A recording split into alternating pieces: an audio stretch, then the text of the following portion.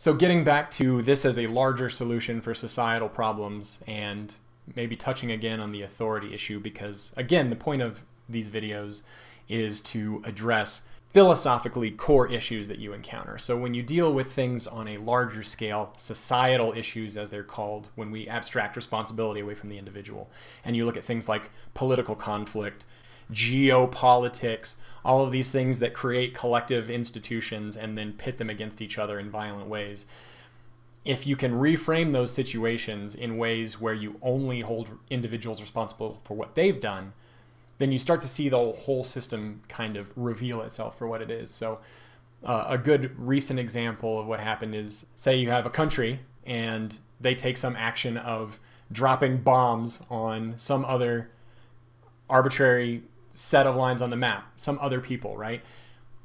Some people might say that the person in charge, the president, has made the decision to drop bombs on another country, which sounds like something that you could get worked up and argue with people about. Your person who leads your political party did something to a country, some abstract collection of people, and that's good or bad based on your perspective. Well, if you break it down into individual responsibility, then yes, an individual either wrote something on a piece of paper or made a phone call and said, hey, someone should go and drop explosives on some people on the other side of the world. And someone with a name, let's call him Bob. I'm sorry if your name is Bob, I'm not trying to pick on you, but Bob gets in a plane because he was told to, right? Bob chooses, because he's got a paycheck to earn, to get into a plane, fly up in the air, drop an explosive on other people. Let's give them names, Billy, Janet, and Carl. And they get killed by this explosion. So all of a sudden, it wasn't the president dropping bombs on a foreign country. Bob killed 3 people because he wanted a paycheck. When you don't allow collectivism and the abstraction of personal responsibility, and you just, today on the news, Bob blows up 3 people he didn't know. Well, that's not okay, right?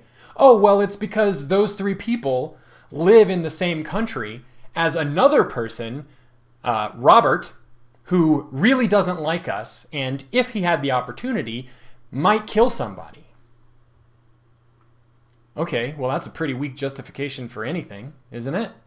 I mean, did the 3 people who blew up, did you know who they were? Were they specifically doing something? Like, were they in the process of, like, attacking somebody? Or were they in the wrong place at the wrong time? Were they part of some collective structure that you labeled as bad? And because you're just doing your job, you went and killed people that you've never even met, that you have no idea who they are or what they're doing. And this can be applied to so many situations. Matter of fact, as you start to address problems in the world, I think what you will find is that this kind of abstraction of personal responsibility is always present.